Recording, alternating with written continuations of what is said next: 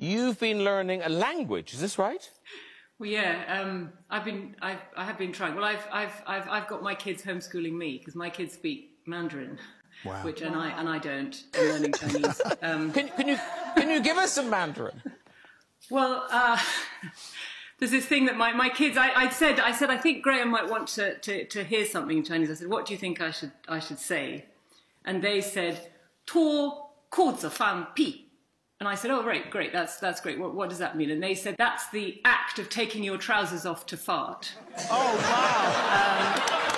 And I said, well, that's perfect. We've got to love any nation, any people that have a verb for that. And they said, so that can be lobbed at, someone who's, maybe for you, Gordon, if you put in a sort of ingredient that's unnecessary, or you just, you go through a stage in a recipe that's just a bit too far, that would be like taking your trousers off to fart. Oh, I see.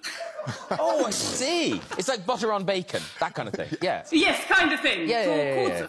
Anyway, I think that's a useful phrase. If you're going to know one thing in Chinese, that's not bad.